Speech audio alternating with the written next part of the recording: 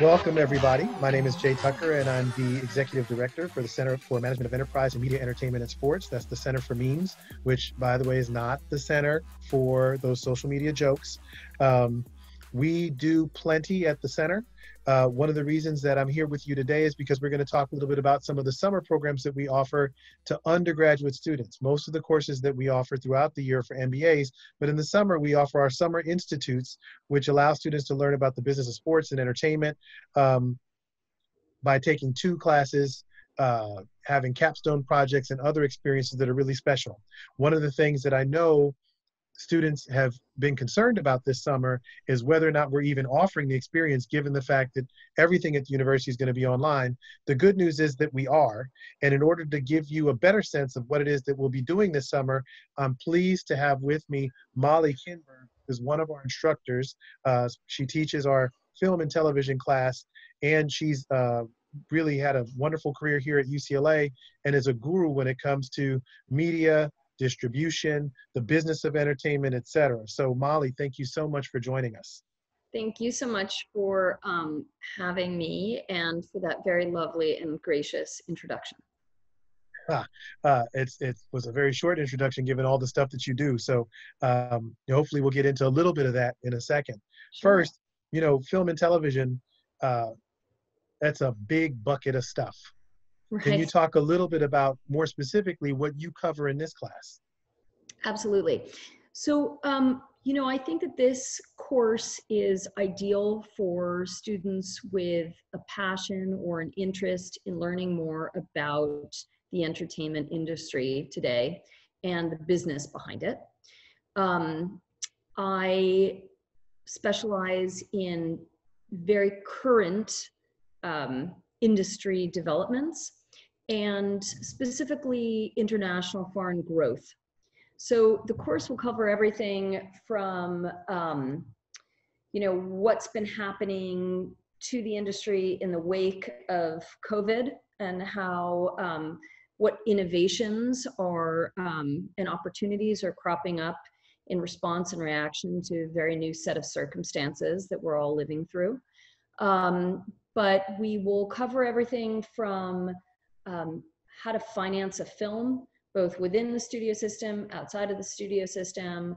We'll learn about TV practices today and what's coming up tomorrow. We'll learn about streaming. We'll learn about production. We will learn about new technologies and personalization of content. We'll learn the bare bones of what case studies are and how they work, and give students opportunities to jump in and apply their own learning. Love it. There's a lot there, though. So the course is 6 weeks long.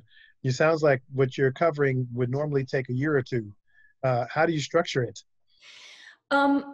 Well, I'm glad you asked, actually, because one of the ways I'll be structuring it is something that I've been learning on the ground, teaching this term at UCLA. So I teach typically out of the film and television program in the spring, which of course has gone online now in the wake of the pandemic, and have actually found it to be an incredibly, surprisingly connective and dynamic forum for teaching. And part of the reason is that I've been able to deliver a lot more material in different ways. So there's going to be a combination of synchronous learning in this class twice a week. So we'll be doing our 1 to 4 o'clock meetings, unless you're in a different time zone, in which case it'll scale to whatever time zone you're in. But we'll also have a lot of what we call just-in-time learning opportunities. So it's materials that you can digest, whether it's recorded interviews that are of the moment, but talking to specialists and experts as we navigate and learn about each of the pieces. We will have some written materials to work with. So there's one book that I like to use for this, Sky Moore's The Biz, which I think is a great backbone to understanding film financing. We'll be looking at a lot of theme reports and paradigmatic reports that track film and television consumption. and then read a bunch of Harvard Business School case studies. And we'll do all of this in conjunction and combination with close work with guest speakers, because really one of the things that makes me most excited about getting to teach at Anderson and at the film division also at UCLA is the ability to be a gatekeeper really for the entertainment space, because it, you know, we're really in the land of entertainment, and the ability to share that with students and bring the leading specialists into class to share their points of view, their points of entry into the business, but really what they've learned and what they discern coming, you know, on the horizon line of a few, you know, months, years, decades ahead is just a really exciting opportunity. Yeah, sounds amazing. First question though, speaking about what's going on in the current business, it seems like um, this disruption for theatrical exhibition does have an impact on, you know, what gets greenlit and how much money people will be willing to invest in new content. You know, just from where you sit, do you have um, just a quick take on what you think the kind of next 6 months or next year is going to look like in the film business? Or is this good news? Should our students be scared? Well, I mean, very thoughtful and great question. And I mean, it's been something that I've been chewing on sort of week to week in my class this term. And I mean, one thing we know for sure is going to change radically is windowing, right? The idea of when things come out and through the different modes of technology. So right now with theaters shuttered, it's causing, you know, it's costing huge sums for the studios, the producers, the makers of film. I just was watching a report this morning that said that I guess $2.4 billion of box office, it would have been domestic, just domestic generated dollars since the start of this are gone. And they're kind of gone, really gone, because that's not even, you know, when we can sort of reinsert and start putting it back into a release schedule, you're going to have so much crowding. So I think that for the kinds of films that are not so excessively bulky in budget that you can release them, straight to streaming has been an option. I mean, obviously we saw Universal's do that with the sequel to the Trolls movie. Right. Disney Plus has been exploring that with some things. Where that doesn't work are the really big budget films. Like you cannot, Wonder Woman doesn't work. I mean, these films have been so reliant on trying to capture about 42% of their typical box office through theatrical that it is pushing towards a real revolution. I mean, it's interesting. The studies right now are indicative that given their choices, and we are creatures of habit and we are quickly adapting, the statistics keep on coming back saying that given their choice and the opportunity to simultaneously see something at home or in a theater, people are overwhelmingly, like 74% of people are saying they'd prefer to see at home.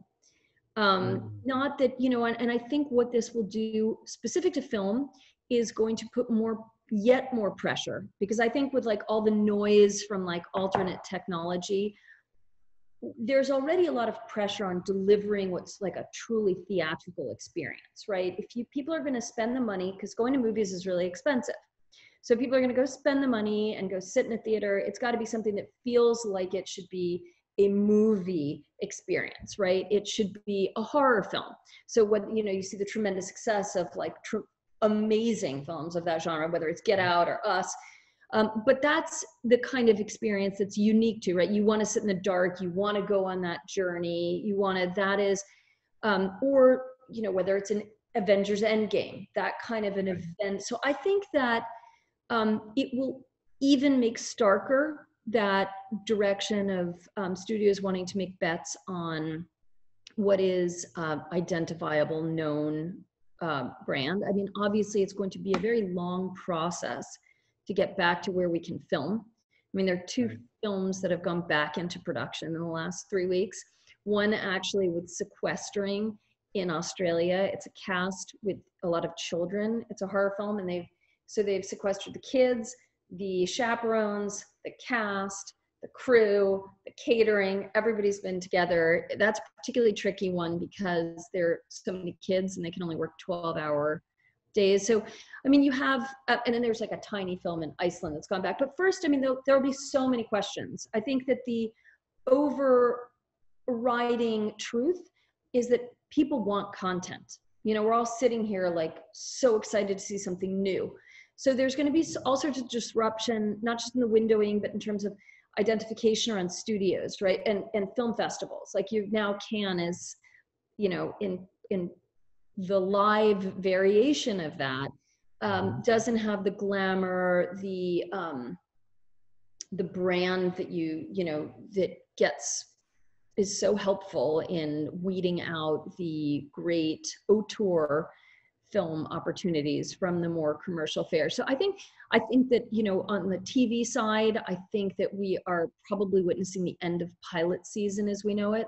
Like, I do not think that that will come back as we've known it. I think that this is really going to bring about a questioning and a querying of what are the rituals and routines that we've had, whether it's the way we launch a film for awards, the way we connect with audiences. I think all of that is going to be reconsidered now in a way that I think for young people who are interested in learning about the business couldn't be a better time, because you could really take a look and, you know, scratch your head and think, and, you know, we'll do a few classes about streaming landscape. So obviously, you know, Netflix, you know, it's reported to have made $20 billion last year, but also spent about $18 billion in original content last year.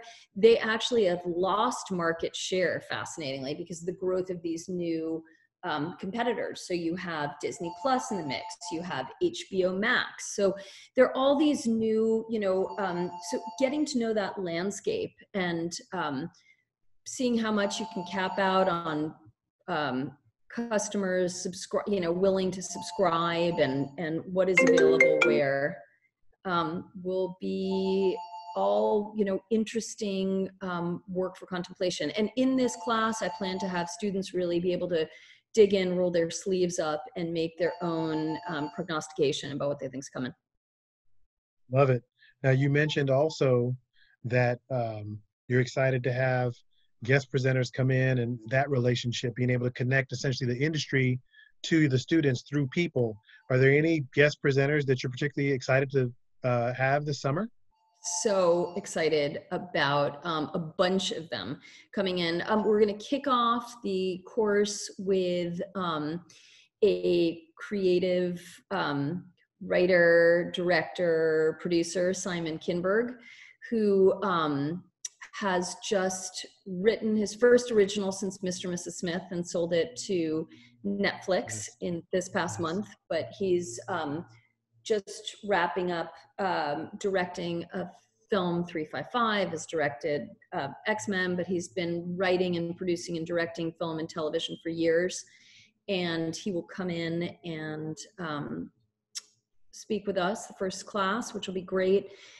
We will have Matt Broadley, who's a good friend, and somebody who I think is one of the biggest experts in international markets, who was at Netflix branding the experience of what it was to watch. I mean, he was brought into Netflix 4 years ago in order to create the experience for viewers that the film quality could be as good as what you were going to see in movie theaters. So he, for instance, made Roma there with them, and that was, you know, he was really behind making that come. He also, actually, another class, Jonathan King, who produced Roma, will come in and talk. Jonathan has just left running film and television at Participant for the last many years, and is starting now Concordia Film, which is a new social impact company. So that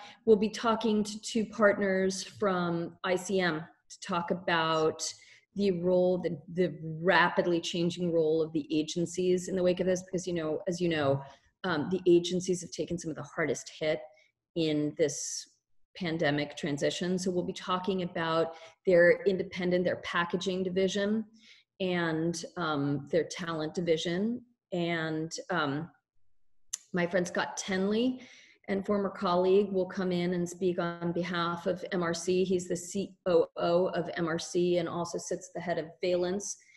So we'll be talking about their work and recent successes like Knives Out and shows like Ozark, and talk to them about next steps ahead.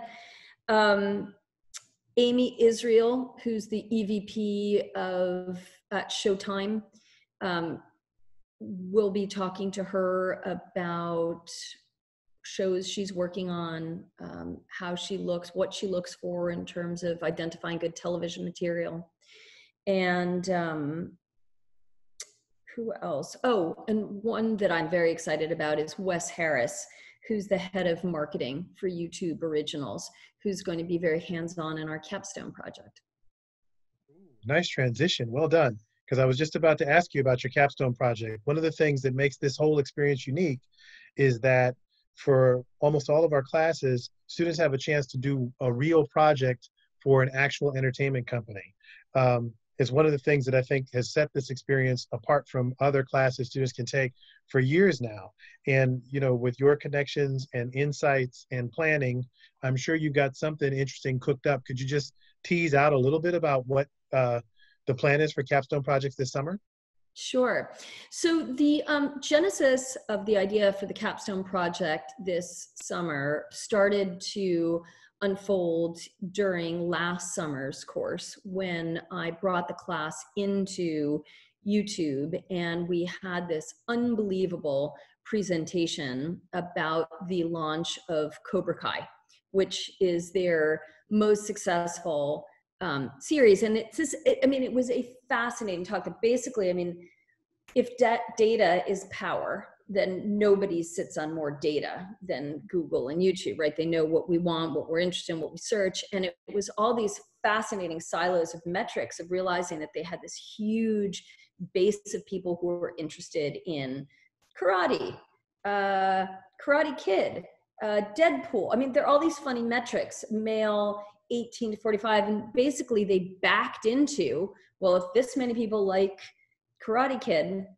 sort of backed into the concept of reuniting the cast. Then they made a tremendously good show and killed it with the marketing. I mean, the marketing strategy was brilliant, but it came together, and it was the standout success in a sort of a turning point of contemplation for YouTube, which is their primary business, and is the place they should be focusing their production efforts, should it be oriented towards original content or not? And if so, what should the length be? What should the format? Should it try to go toe-to-toe with other 30-minute shows, comedy shows? And that is going to be, so to tease a bit, we're going to be really using that as a jumping off point for the students to roll their hands up, and with repeated encouragement and work with the folks at YouTube to really take a look at what are the opportunities ahead for YouTube, how does it best capitalize on its brand, and what it does best. This is one of the things that I love about you and about your course, which is that you help kind of open up people's perspective so that they can start thinking about the business, not just from the perspective of kind of how is the sausage made, but more to the point of how do you identify an opportunity? And when you've identified it, what do you do with it? Now, can you just talk just a little bit about your career and how you've gotten to the point where you can do that? Well, again, that's very kind praise from you. And it is true that this is really what I get excited about and most passionate about. Like, I like sort of the problem solving components of, with every door shutting, another one opens. And we are in such a radical period of dynamic change that with all of the transitions, there's a lot of space for creation. And in terms of my path in, it was very peripatetic. You know, I graduated from college. I had gone to the University of Pennsylvania, and I got a fellowship to go study in Cambridge, where I did a PhD that was in literature. So I have 3 degrees in literature. I studied James Joyce and Virginia Woolf, came back to the US to finish the materials I needed to do the research were at a library back in New York. I finished from the States, got my degree, moved out to LA, and was really trying to find a through line to how to bring my love of learning and my really profound interest in the world and in international markets and how you communicate and connect globally to a job in LA where I was living. And what I ended up doing was getting into the foreign film sales space, which is a means of financing film by pre-selling the foreign rights to independent distributors. And I did that. I ran, a big film division at Senator, which became Mandate. We were selling a couple $100 million of films a year. And then when they were sold to Lionsgate, I decided to pivot and go to MRC, where I spent another 8 years doing, similarly helping finance and transition. And I've been teaching at UCLA for about 8 years as well. And for me, this is just a great connection of many things I love. I mean, I am truly a lifelong student, so I love learning about making sure that what the students are learning is really current and relevant. I love teaching, and I think that there really couldn't be a more interesting time to be examining all this stuff than today. Right. I agree with you 100%. And I hope for those of you who are considering taking Molly's class that you are equally excited by the fact that we are living in interesting times when it comes to entertainment. Molly, thank you so much for the time. Folks, I highly recommend Film and Television here at UCLA. Hope you enjoyed this segment and hope to see you in Molly's class. Thanks, Jay. See y'all soon.